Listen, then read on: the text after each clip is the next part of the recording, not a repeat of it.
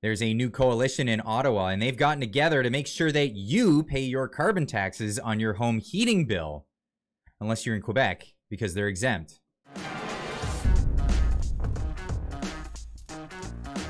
Now, it was astonishing on Friday to learn that the NDP were going to get together with the Conservative Party to vote for everyone to be exempted from the carbon taxes on their home heating bills. This was a last-ditch effort, panic effort from the Liberals in maritime provinces to give a cut to anyone who uses home heating oil, which is obviously far worse for the environment than is natural gas or most anything else.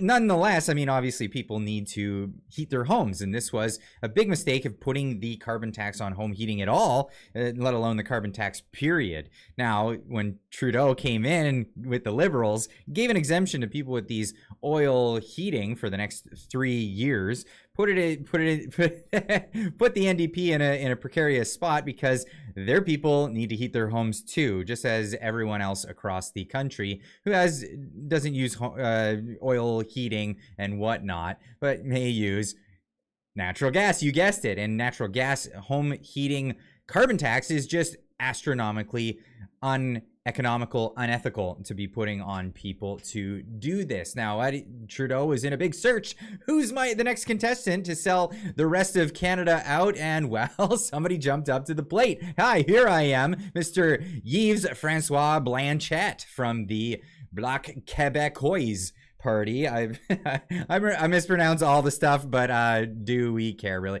At the end of the day, I'm just saying how it's spelled, but they formed a new coalition, the Carbon Tax Coalition in Canada. There you go. Made a brand new logo for everybody. I'll put this out on Twitter so everybody can just grab it and share it out as much as you can, because that's what these guys are. Now, it's funny because why would they get so involved in this and join this one? Well, it's for political gain, of course, because, well, Quebec is exempt from carbon taxes, and yet they're deciding what everybody else in Canada gets to pay, while their own constituency gets to, you guessed it, not pay this. That is a thing on their end. But let's get into some of this. Scott Moe saying, the motion to extend the home heating exemption and carbon tax fairness to all Canadians was defeated because the Liberal government was supported by the Bloc Quebecois.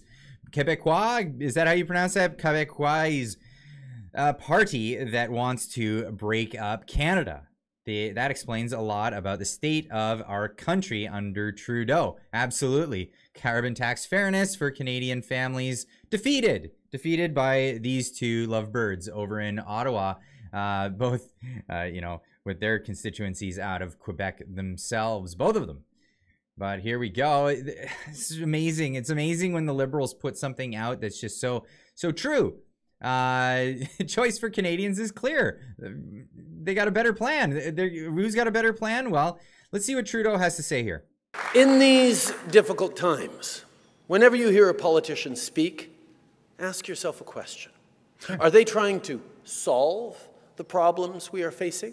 Oh. Or are they trying to amplify the problems we are facing? Oh, well, let's ask that question. Are you trying to solve the problem of people not being able to heat their homes because you've run the economy down in the dirt? Or are you trying to amplify these problems by ensuring that people continue to pay these expensive and unnecessary carbon taxes? Well, I think we know the answer. Now, Pierre Poilievre, he jumped on to CPAC. Well, this is off CPAC, but he went out and gave a public statement right away after the vote was defeated. And this is with the NDP backing the Conservative motion.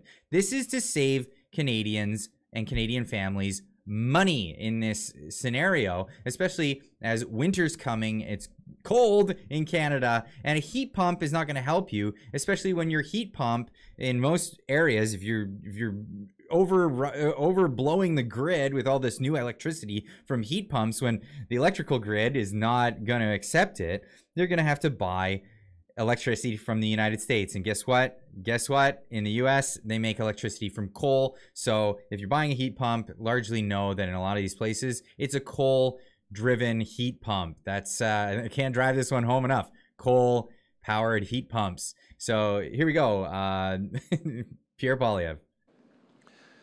Justin Trudeau confirmed again today that he's not worth the cost. But what we learned is that he's now got a new carbon tax coalition with the separatists to divide our country.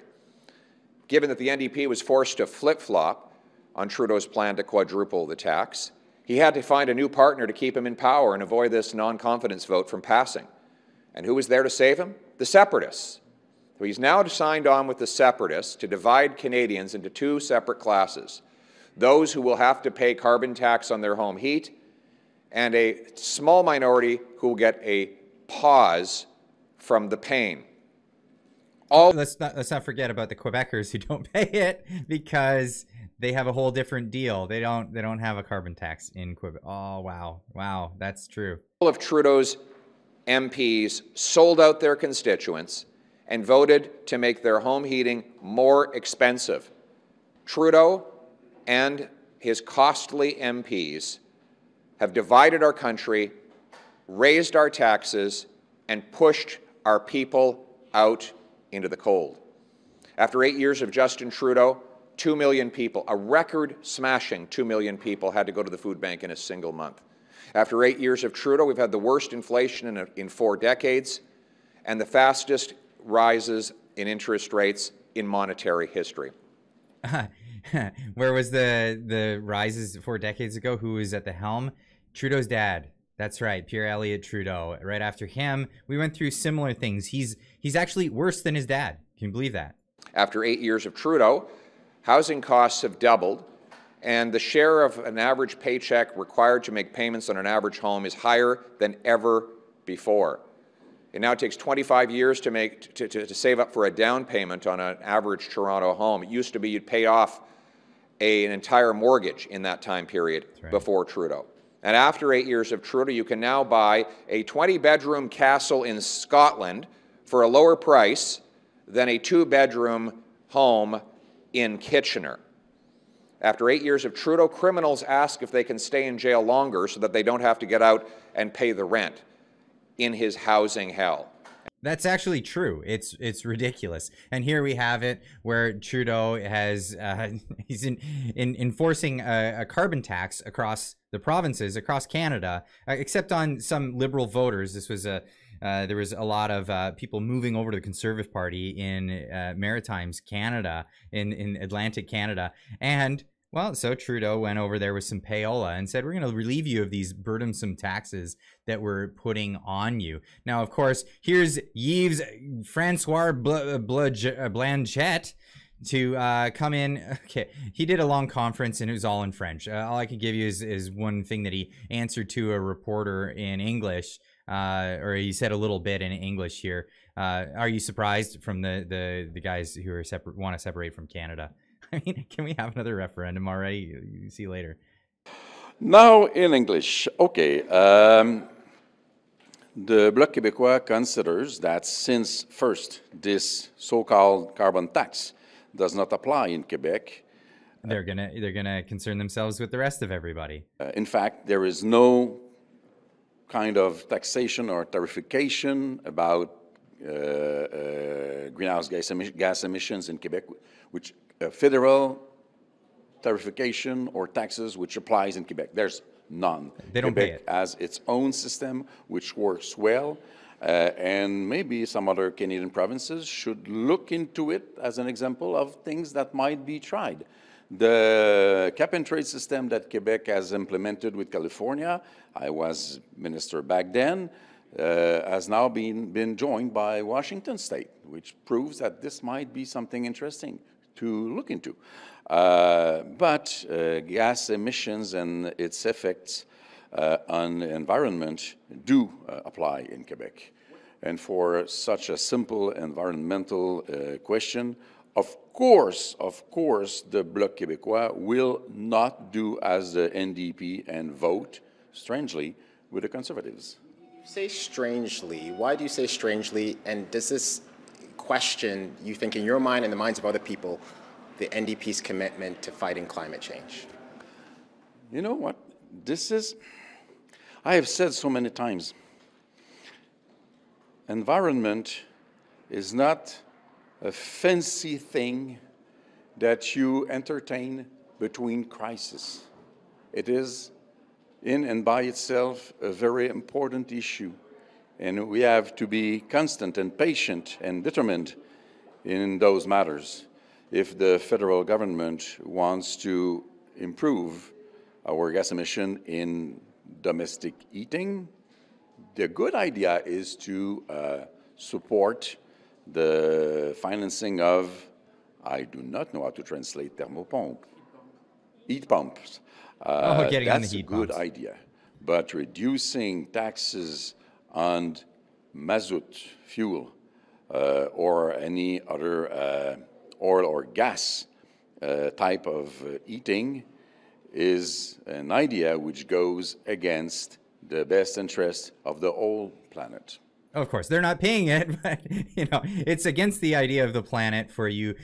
Just for those who are not from Canada, eating is I have to translate that. He meant heating. They have a hard time with H's when they're talking. Now, Pierre Poilievre answering some questions as well, getting into it. You know, when people ask, like, what is it that the Conservatives will do for the climate, as the climate is an issue for many voters? Liberals keep saying that your party does not have a climate plan. Would a Conservative government commit Canada to meeting the Paris targets? Our common sense plan uses technology and not taxes to bring down both emissions and the cost of living. We've already said we will green-light green projects like small modular nuclear reactors, hydroelectric dams, tidal wave power, and other emissions-free energy that will lead to a massive boom in the clean energy that goes onto our grids and powers our future. We said we will speed up the approval of lithium, graphite, cobalt, and other mines that will be necessary for the electric future. That is only possible if you get government out of the way and speed up approvals to green-light green projects. That's a common sense plan. So that's a big issue. It's the difference between shutting it all down. Shutting it all down, people are going to have to still need to heat their homes. They're still going to have to get a job. So what do these people do? Well, you might go along the lines with the Klaus Schwab types to say we need to sort something out with the useless eaters. But instead, we should be putting them to work, put a lot of people to work in new energy projects. And this is something we could definitely do. Why is it that we're buying cobalt from, you know, slave labor in Africa? We shouldn't be doing that. We could be doing it here in Canada. We need to greenlight a lot of these projects. And I definitely agree with him. He goes on further to another question asking about 2030 targets. On to the 2030 targets. Support the 2030 targets. That's a good question. Well, let's see how far off Justin Trudeau's carbon tax disaster is for meeting those targets, because so far he hasn't met a single solitary target when it comes to greenhouse gas reduction. So we now know, by Justin Trudeau's own admission, that the carbon tax is not a climate plan. According to him, you can remove the carbon tax off oil heat and it won't hurt the environment. That's his argument. So now the question you have to ask is that after 8 years in power, why is it that Justin Trudeau still doesn't have a plan to fight climate change? Thank you. That's actually a really good point. So this leads me to go on to, this is what I've been preaching about a long time, is let's be real environmentalists here, because I care about the environment. I care about the real stuff, you know, our, you know, clean water, clean air, clean all of these things. Let's end pollution. But the best way, as we've seen over years and years and years, is when there's a vibrant economy and people are doing well, they tend to care about the environment. What they're doing in the Liberal government is doing with the Quebecois now is actually impoverishing Canadians. And if you impoverish Canadians, it's going to push them into caring less and less about the environment. This is why I launched the T-shirt here on my site: ecological, not environmental. emphasis on the logical, not mental. These people are mental when it comes to what they think they're going to do with the ecology, when it comes to do with what they think they're going to do fighting climate change. No, this is really, really ridiculous. We'll clean up our act when we have a vibrant economy, and that's how it's gonna work. So, link is always in the description down below. Franco Terrazzano breaking this one on Twitter earlier today. He had this to say: Liberal MPs left you out in the cold. They just voted against giving carbon tax relief for all Canadians. Look, it's very disappointing that Liberal MPs threw their constituents threw you under the bus. They're chickens. They could have told the Prime Minister that they work for their constituents, they work for you and not him. But again, they're chickens and they think the fight is over, but they are dead wrong because we are going to keep the pressure on them. Absolutely. They're going to keep the pressure on. Of course, this is Franco Terrazzano of the Taxpayers Federation. I'll leave a link in the description. You can go check them out as well, and this video. Here's the sentiment here in Ottawa. Liberal MP McDonald for Avalon here gives the finger to Canadians over the carbon tax vote. Mr. McDonald Avalon. And they're all snickering, you see Mr. that? McDonald Avalon. Yeah, that was very much intentional. This was, of course, Mr. Ken McDonald of the Avalon, Newfoundland. That was great. Yeah, cool. Thanks, Mr. Liberal MP. You guys are gonna get a tax break. Great for the next 3 years. But guess what? People in the Maritimes, remember this: you're getting a tax break for 3 years. That's the time until the next election. If you want to keep that tax break, vote them out. Absolutely. And it's not looking great for them at the moment. Here's from the Toronto Star. I talked about this in this morning's video. Justin Trudeau is a problem for his party, and even if he quits, it might not save the Liberals, a poll is suggesting. And he is not doing well at all. I mean, with his age coming on, he's lost his looks, which is largely all he had going for him. But this is pretty bad. It's looking terrible. The polls from 338 are showing that the Liberals are in decline.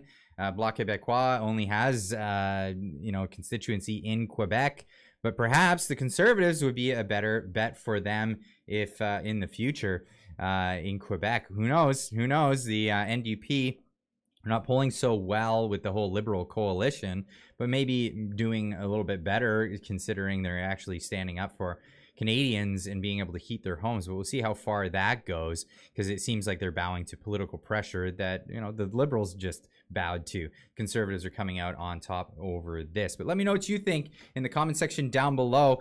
What do you think about this new coalition? Is it political expedience? We all know that the Quebecers don't have to pay this tax, where the rest of, anyone east of Quebec, essentially, or west of Quebec, have to pay this tax, unless you have a home heating with, what is it? Oil home heating, which is not very common in most of the rest of the country.